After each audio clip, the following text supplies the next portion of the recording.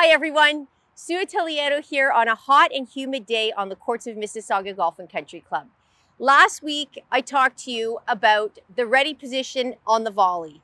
We're going to go a little bit further today and actually talk about the unit turn on the forehand volley. So, number one, we talked about the grip last week, which was a continental grip. But what I want you to understand is that the grip for the forehand volley is a mild continental grip. We don't really want the hand right on top. We would like it a little bit more just off to the right. Okay, so that's what we call a mild continental grip. It allows for an easier laid back wrist.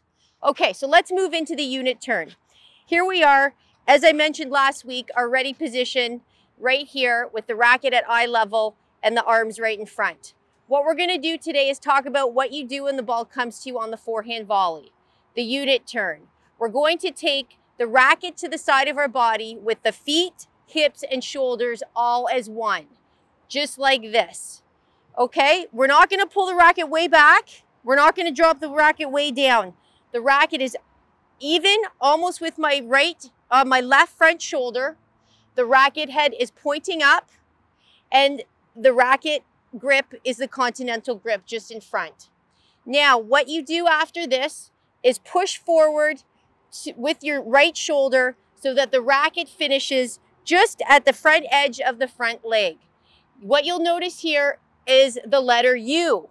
So we're going to take this U to U right here in front. Very simple. Okay, let's see what it looks like in action. Here we go. Unit turn, take the U to U. One more.